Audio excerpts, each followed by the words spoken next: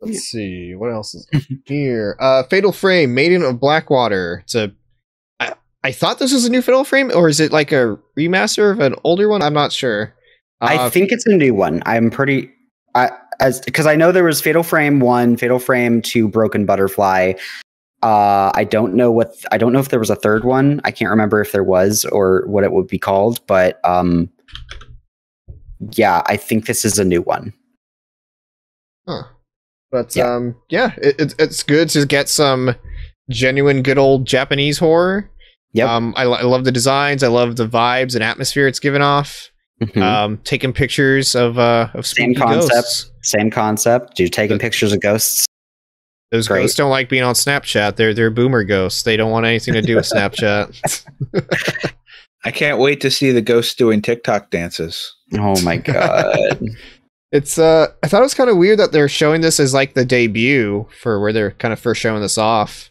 Because it's not exclusive to Switch. They had a big splash screen where it's basically coming everywhere. But I don't know. It almost kind of feels like at home on Switch, especially if you're playing in handheld, you can like move the camera around. That'd be cool. Yeah, right. Yeah, kind of. Maybe that's why I think Nintendo may have bought the advertising rights for it then, because it's like it makes sense on the Switch. Mm-hmm. Yeah. I've never played any of the other games, but I've always kind of meant to get around to it. I know they're not like super widely available. But so yeah, probably pick this up at some point. Mm-hmm. Have you played any of them, Atma? No, I have not. Again, horror, not really. Not big on the spooks? No, not growing up. I'm a little more, I'm willing to like try them now, so I may look into this if it turns out to review well and looks good. But growing up, I stayed mostly away from horror. I'm a platformer and RPG person. Makes sense. What would you say is your cutoff point for horror? Can like an action game have horror elements? Or oh yeah, like I love Alan Wake. Oh my god, it was so good. Yeah, like by the way, just real quick, apparently they're remastering that. There is some kind of listing. Ooh, we like to see it. But as you're saying, Alan Wake, Dead Space. Usually as long as there's like a little more action to it, like I think my limit is like I played Resident Evil 2 Remake and nearly shit myself the entire time. So like that's about as far as I can go. Like I am not a jump scare person. I back a while ago when He Who Shall Not Be Named was releasing that animatronic game that was really popular on YouTube. You know what I'm talking about. Anyway, yeah. I tried streaming that. Yeah, I tried streaming that and literally had to like stop the stream because it almost gave me a panic attack because of the scares and everything and the way that was made. And so that's about the level. Have you played Resident Evil 3 the remake? I have not. Because I think you would actually really enjoy that one more so than Resident Evil 2, just based on the way you're describing your experiences. Because Resident Evil 3 is way more fast paced and like way more actiony. Yeah, tonally, it's definitely further set aside from Resident Evil 2's kind of approach, where you're just like you pop into a room and suddenly there's a licker in there and it's jumping at you. Like don't get me wrong, Nemesis is scary as shit and chases you around Raccoon City, but still like it's just way more faster paced, and you're like you actually have a dodge mechanic in Resident Evil 3. Yeah, I might actually try it. Resident Evil 4 was actually the first Resident Evil I ever played, so like yeah. There you go. There you go. You started off good. I will not be dabbing. Let's see. Dragon Ball Z Kakarot's also coming to Switch. I guess it has some DLC with it that's already been released. That's cool. I know if Mesa was here, he'd be going off. He's a big old Dragon Ball Z stan. I love Dragon Ball Z. Don't get me wrong. Like I love Dragon Ball Z. I have seen Dragon Ball Z so many times over and over again. and I've played freaking Dragon Ball Z Budokai and Tenkaichi and all those stuff, like when they came out for like the PS2. Huge. And I think I played Xenoverse 1 as well. But I think now I've just played Hello Kitty. I've just played so many different Dragon Ball Z games that I literally I literally have seen the story over and over again at this point. Also, I'm having serious deja vu right now. I appreciate the Mona on screen up. Oh my goodness. Okay, Matt, go. Out. Oh. Out. Oh, no club. Oh, there we go. Safe. I don't have. Oh wait, no, I do have cat. Hold on. Wait, you should just bring Ish. Have him climb over your shoulder. There is cat on chair. Oh, cat. Wait, is that an actual cat? It is an actual cat. Are you cat sitting now?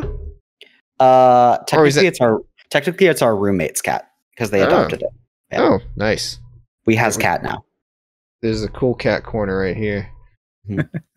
But yeah, I think I've maybe fallen out of love a little bit with Dragon Ball, where I'm just like, I really loved it growing up because they're just like, yeah, big old muscle dudes fucking punching each other. It's fucking cool.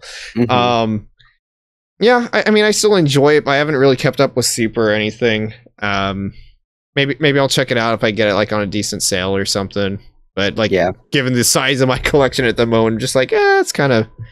It's just like it's one of those things. Like I've experienced this story so many times in the past already. I don't have any yearning to experience it all over again. You know? I admire their ability to make 50+ games out of the same story so many times. That is an artistic talent right there. Yep. Be able to do that many times. Let's see. Super Monkey Ball Banana Mania. I guess it's 300 recreated stages from the original 3 Super Monkey Ball games, and it has 12 mini games. I only had one Monkey Ball game growing up. It was one of the ones on GameCube. It was fucking hard, and then I didn't like it because it was super hard. I'm just like, it's funny monkeys. Why can't funny monkeys just be chill? And no, they were not chill. The only funny monkey game I liked growing up was Ape Escape. That is a funny monkey game. Any love for the monkeys and the ball variety, Atma? Nope, I haven't played them. Another thing, my funny monkeys were all Kong related. So were they funky whatsoever? They were funky. They were chunky. They were tiny. They were lanky. Ramen Nomad says Monkey Ball is pain, Monkey Ball is life. Yeah. Oh my gosh. That sounds like freaking I can't think of it right now. Gosh dang it. It sounds bad. It sounds bad. Let's see. They announced sorry. Stockholm Syndrome. Thank you. There we go. There you go. They announced Shin Megami Tensei 5. It's coming out November 12th, 2021. Right. So that's the one I wanted to talk about.